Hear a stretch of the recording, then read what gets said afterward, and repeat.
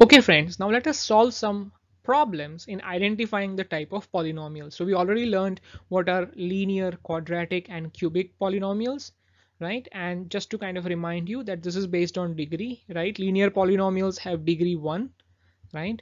Quadratic will have degree 2 and cubic will have degree 3. So that is what you need to remember to be able to solve these kind of problems. Now let us look at the first one. It says x square plus x. So if you can see the degree of this polynomial, that is the max value of the variable, the maximum value of the exponent of the variable is 2, right? So this is a quadratic polynomial, right? Now let us look at second example. It says x minus of x cube. So in this case, you can see that the maximum value, the degree of this polynomial is 3 because x is raised to the power 3. So this is an example of a cubic polynomial. Okay, let us look at third example. The third example says y plus y square plus 4.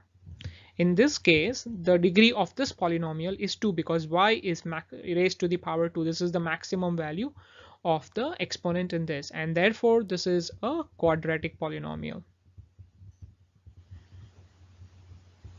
Okay, let us look at fourth example that says 1 plus x. Now this is very simple. You know, x is just raised to the power 1, which means it has degree 1. Therefore, this is a linear polynomial. Okay, let us look at the next example, example number 5. In this case, we have just one term, 3t. So this is straightforward. Again, it is an example of a linear polynomial because t is raised to the power 1. Next example, we have 7x cube.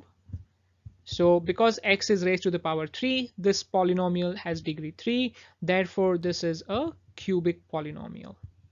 And the last one says r square, right? Again, this is very simple because r is raised to the power 2. The degree of this polynomial is 2, hence it is a quadratic polynomial.